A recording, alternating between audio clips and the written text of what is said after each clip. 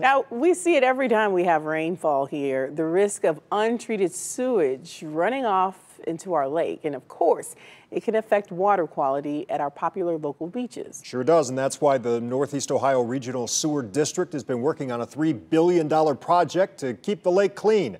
News 5's John Kosick with us live right now from Edgewater. And John, well, we're almost halfway there. Yeah, halfway through this massive project that is really one of the largest in Ohio history, and it's one the public doesn't even notice. It's essentially under Greater Cleveland. What they notice are the results when you have a gem like Edgewater that can stay open after a heavy rain.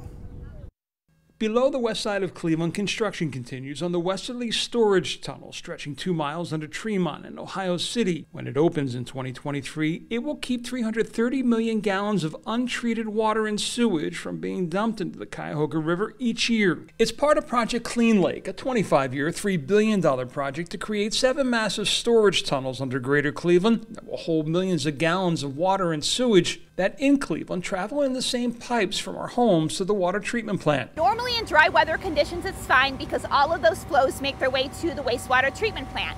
However, when you have heavy rains, the pipes just aren't big enough and the plants don't have the capacity to handle the extra flows. So these tunnels will allow for the combined sewer and water to be stored until after a storm, when it can be pumped out and treated instead of being released into the lake or Cuyahoga River untreated. It's a project we've been highlighting over the years. Back in the early 70s, a good 9 billion gallons of untreated water would flow through century-old tunnels like these directly out into the lake. Now, over the last 4 decades, they've been able to cut that down to about 4 billion. The goal eventually, get it down to under $500 million. This Sedone Valley Storage Tunnel is the third to go online, activated just last month. When you take those 3 tunnels in combination, we're able to capture 1.5 billion gallons of combined sewer overflow from the environment on an annual basis.